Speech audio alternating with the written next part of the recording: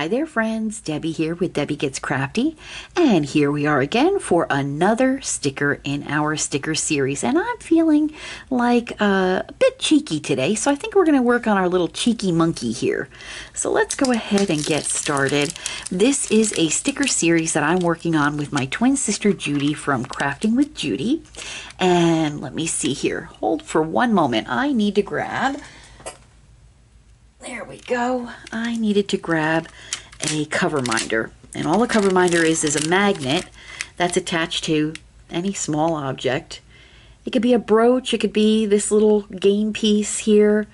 And once you put the one magnet behind your sheet or canvas, whatever you're working on, and you attach the other, it will hold your plastic in place, your saran in place.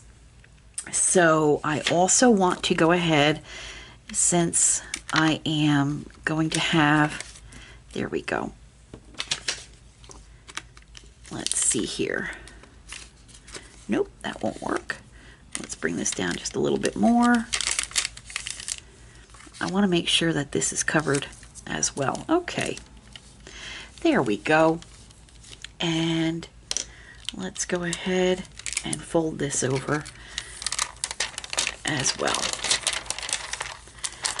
So this is a sticker series that I'm working on with my twin sister Judi from Crafting with Judi. Please hop on over to her channel and subscribe to her videos and channel as well.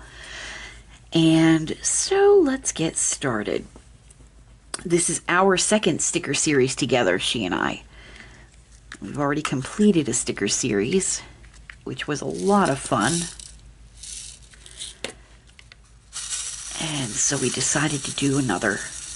We weren't even finished with the first sticker series, and Judi is asking me, you know, what's going to be our next sticker series? And I said, I don't know, you pick. So she picked these stickers. She got them from Amazon, and she gifted this set to me. So that's what we're working on. We still don't know what we're working on for our next series because we do want to carry on doing these daily videos together. We're just not sure what we're going to work on next. I don't think it's going to be stickers, and I'm not sure if it's going to be a canvas, and I don't know if it's going to be an off the canvas. I don't know. I know nothing. So you all will probably be as surprised as me when we finally figure it out. That's okay. There's so many options. My goodness. You know, I love it that you don't have to stay with one type of category of project for projects, you know, like canvas. You don't have to stay with just working on canvas pictures for diamond painting. The off the canvas options are limitless. I've seen notebooks with diamond painting. I have a couple, as a matter of fact. Tissue boxes, little cases that hold glasses, cases that hold masks. If you have to go out in public and you're in an area where you need to wear a mask, you have a little container where you can put a mask.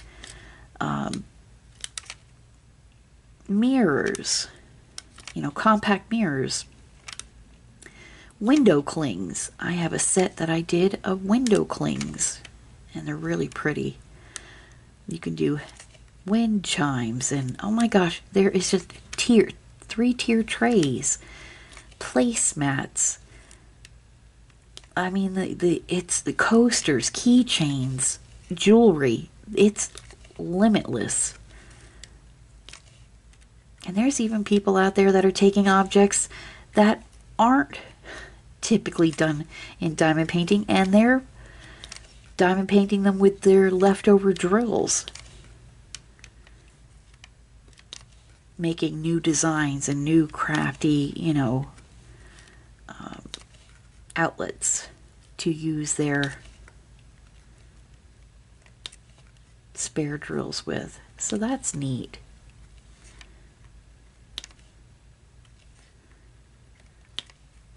Crafty World is so creative. It really is.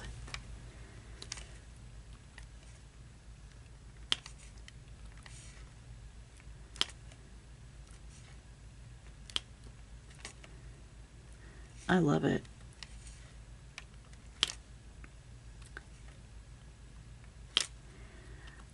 And if you saw yesterday's video, you would see that it was an ASMR video where I did not talk. I just diamond painted in the quiet. And I worked on a little giraffe. It was really cute. I enjoyed doing that. Because I batch record. I'll do a week's worth of recording, Monday through Friday. I'll get it done all in one day. Because today is Sunday. And you're seeing this, I believe it'll be on a Thursday. And these, videos are already taped and edited and posted on YouTube and scheduled all in one day. So this way I'm not stressing out about meeting any deadlines and making sure that the video is up. They're already up. They're already done. And I do it all in my spare time while my husband is watching a NASCAR race with our dog. Let me just reload my pen. And, well, that's why it didn't work, because I already had a drill on there. Okay, Dad. But, I don't even think I need one. Okay. Great. We'll switch colors. And I don't know where I was going with that, so we're going to pivot to another subject. Oh, goodness gracious. Aren't I funny? Let's see if there's anything else in here. No. So we're going to do the middle part of his face with the number 5. If I happen to come back to what I was doing, what I was talking about, I will. Most likely I won't. It's gone forever. Oh, friends, I'm sure you've gotten that way too. But yesterday's video was fun. I just wanted to switch it up a little bit. I'm sure you're tired of hearing my voice.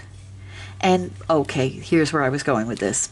Because I batch tape videos, I may not have a whole lot to talk about unless there's a subject that happens to pop into my mind. So sometimes most of the time you'll hear me say, the same things. I promote Judi's channel, my twin sister Judi from Crafting with Judi, and, talk about how we've been working on this sticker series and such. And if I happen to be working on a sticker that triggers a story, then I'll tell you that story. Matter of fact, working on this monkey is making me think of a story that my husband Todd told me. And when he was growing up, there was this local attraction in our area, and it was called the Monkey Farm.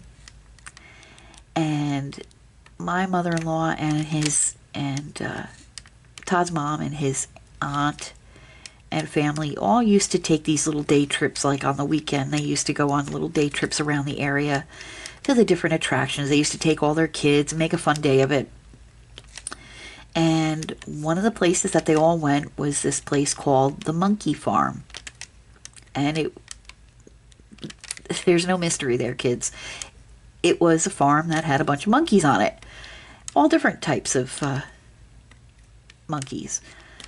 So they were there visiting one time, and evidently one of the monkeys tried to attack my husband, and he has never gotten over that. I laugh because, it's funny to hear it from the outside, but I'm sure it was quite scary for him being a little kid and being like, this monkey was trying to grab at him. I can't recall if the monkey actually grabbed him or not, but evidently this monkey was trying to grab at him, and it really made him upset. Poor guy. But, so, looking at this little monkey reminds me of that story. So if you get bored with the same old, I am sorry. I am trying to think of different things to talk about. I forgot. Teresa from Teresa's Journey. Hi, babe. Sorry I forgot your question the first part of this week, but here we go. I had last week told everybody that if you had any questions for me, to feel free and ask. I mean, as long as it's not terribly personal, I'm pretty much an open book. So Teresa actually posted a question, and I'm happy to answer it. The first part, it was a two-part question. The first part of her question was, I needed 3 drills here, friends. Look at how many drills I pour. Honestly, Deb. Her first part of her question was, how old was I when I married Todd? And how old was Todd when we got married? And the second part of her question, I've made mention before that I've been married previously. And she wanted to know how old I was when I married my first husband.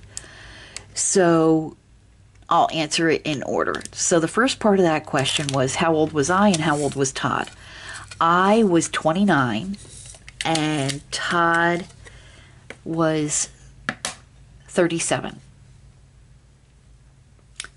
His birthday was in March, mine's in October, and we got married in June. So he had just turned 37. I was just going to turn 30. So that's how old we were when we got married. And I was 18 when I married my ex-husband. And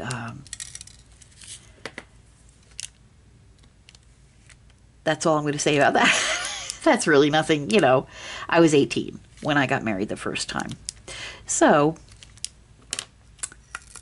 if anybody else has any other questions for me, I will be happy to answer them again, as long as they aren't too terribly personal. Again, my life is pretty much an open book. I will answer, you know, just about any question, but please keep it clean, keep it decent, and as long as it's not, you know, derogatory or terribly personal, I'll be happy to answer a question. So friends, that being said, look at this lovely cheeky little monkey. And when I say cheeky, he really is. He's got those cute little pink cheeks right there. I'm going to pull this back. There we go. And I'll bring him up. Isn't he precious? Cheeky little monkey. So friends, I want to thank you so much for tuning in today and listening to me go on and forget what I was going to say and then pivot back to it. I'm a hot mess, and I will always be a hot mess, but hopefully I'm a hot mess that you enjoy watching and you'll consider subscribing to my channel. Please hit that thumbs up and please leave me a comment and let me know if you have a little name for our little monkey here. And please hop on over to Judi's channel, Crafting with Judi, and say hello and tell her that her big sister Debbie sent you over, and please consider subscribing to her channel as well. And friends, until I see you all again, God bless you. You take care. Oh, let's go ahead and there we go. Take care. Have a wonderful day and happy crafting. Goodbye now.